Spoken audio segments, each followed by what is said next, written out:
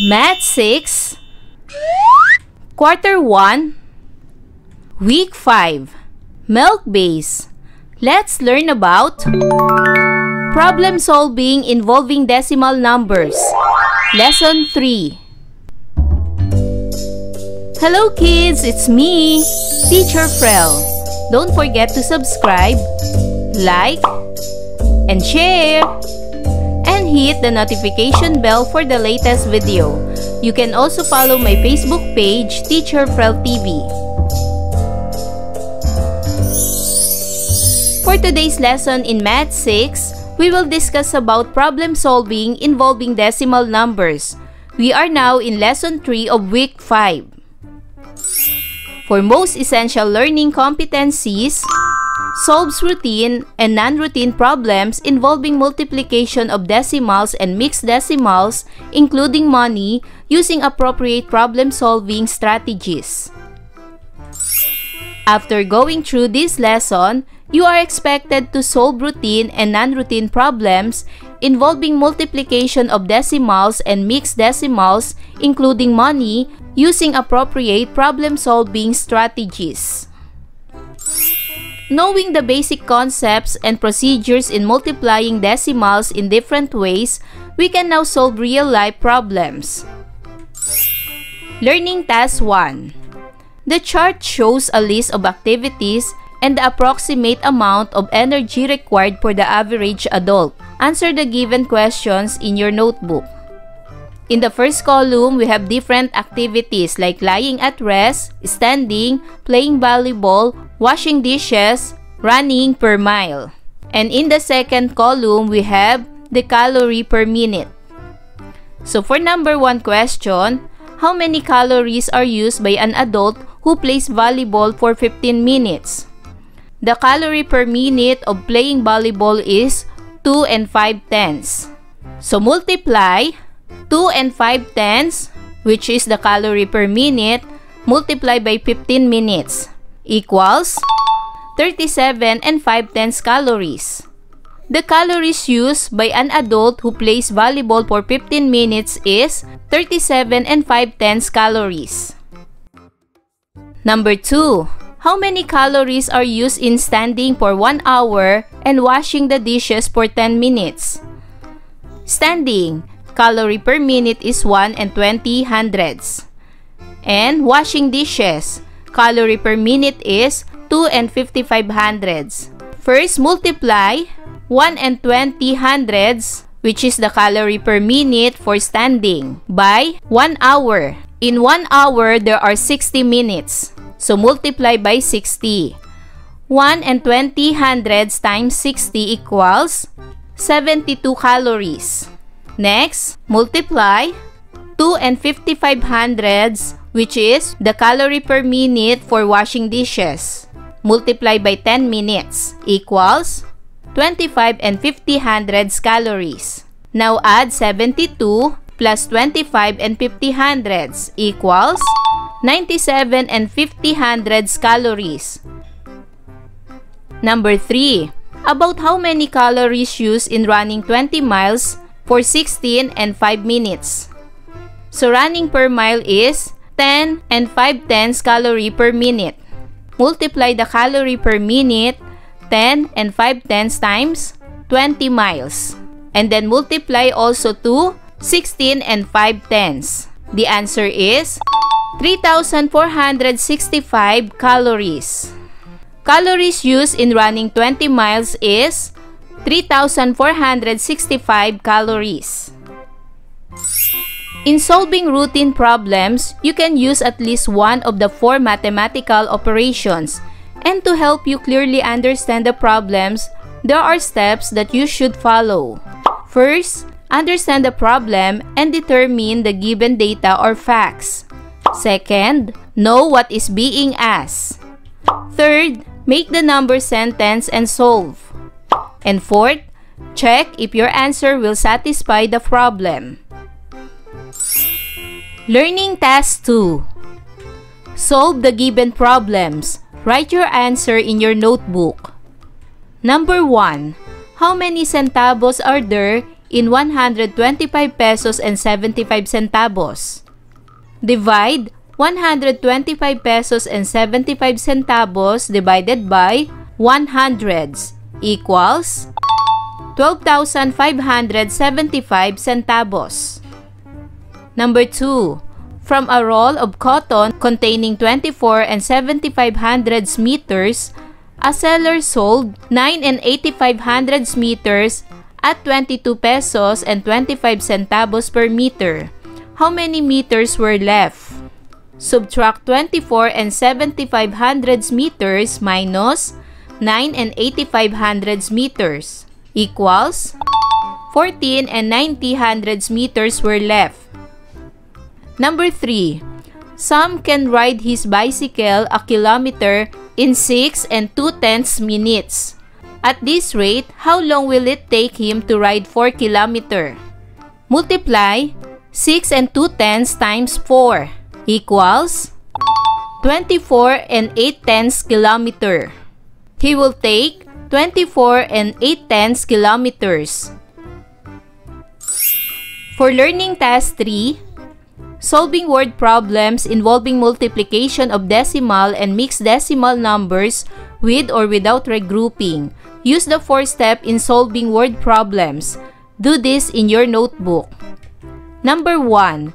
A clerk is paid 45 pesos and 25 centavos per hour for 40 hours a week. 1 and 50 times the regular rate for overtime and double the rate for a holiday. How much does the clerk get if he works overtime for 5 hours and 2 hours on holiday? What is as the amount of money earned by a clerk for working overtime? What are the given facts? 45 pesos and 25 centavos, 40 hours, 1 and 50 hundredths, 5 hours and 2 hours. Operation to be used are multiplication and addition. Number sentence. Open and close parentheses, 40 times 45 pesos and 25 centavos, plus, open and close parentheses, 45 pesos and 25 centavos times 1 and 50 hundredths, multiply by 5, plus, open and close parentheses, 45 pesos and 25 centavos times 2, multiply by 2, equals n. Solution. 40 times 45 pesos and 25 centavos equals 1,810. Next, 45 pesos and 25 centavos times 1 and 50 hundredths. Then multiply by 5 equals 339 and 375 thousandths. Plus 45 pesos and 25 centavos times 2 multiply by 2 equals 181. The clerk gets 1,810 for 40 hours or in a week. Overtime hours is 339 and 375 thousandths. Holiday hours is 181. Then add. The answer is 2,330 and 375 thousandths. Or the clerk gets 2,330 pesos and 38 centavos. Number 2. A computer programmer earns a regular hourly rate of 50 pesos. If he worked 42 and 75 hundredths hours in a week, how much did he earn? What is asked in the problem? The amount of money earned by a computer programmer for working in a week. The given facts are 42 and 75 hours and 50 pesos. Operation to be used is multiplication. Number sentence. 42 and 75 hours times 50 pesos equals n. Solution. 42 and 75 hours times 50 pesos equals 2,137 pesos and 50 centavos. He earned 2,137 pesos and 50 centavos in a week. Number 3. Arthur earns 1,350 pesos a day. He sets aside 10 hundredths of this for savings. How much does he save in a month? What is asked in the problem? the amount of money Arthur saved in a month.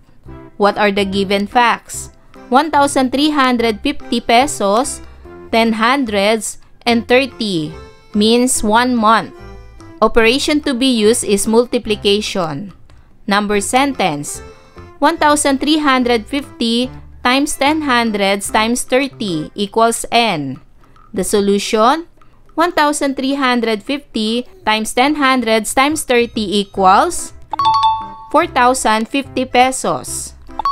He saved 4,050 pesos in a month. Number 4. Mr. Fernandez has monthly pay of 5,450 pesos. The tax deducted from his monthly salary is 543 pesos. What is the actual pay he receives in a year? The as in the problem is the actual pay of Mr. Fernandez receives in a year.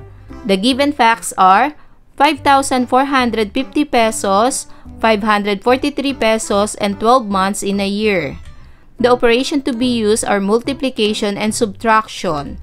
Number sentence: 5,450 minus 543 times 12 equals n.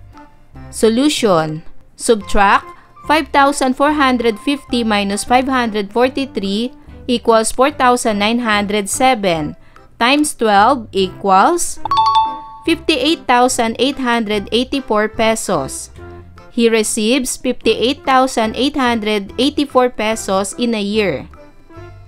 And number 5, Diane works 2 5/10 hours a day from Monday to Friday and 3 7/500 hours on Saturday.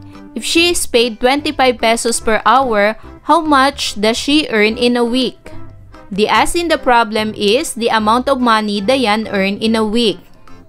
The given facts are 2 and 5 hours in 5 days, 3 and 75 hours on Saturday, and 25 pesos. The operation to be used are multiplication and addition. Number sentence: 2 and 5/10 times 5 plus 3 and 75 hundreds times 25 pesos equals n. Solution: multiply 2 and 5/10 times 5 equals 12 and 5/10 plus 3 and 75 hundreds equals 16 and 25 hundreds times 25 equals 406 pesos and 25 centavos. She earned 406 pesos and 25 centavos in a week. When you master how to solve routine and non-routine problems, you can also make and create your own problems by providing needed facts or data to complete a simple thought or problem. When you are creating word problems, make sure that the information needed is given to be able to solve the problem. For learning task 4, create your own problem using the following data. Solve your problems in your notebook. The problem is 256 pesos and 25 centavos per day earnings in a month. Create your own problem. Another one is 15 pesos per piece, 24 apples. How much in all?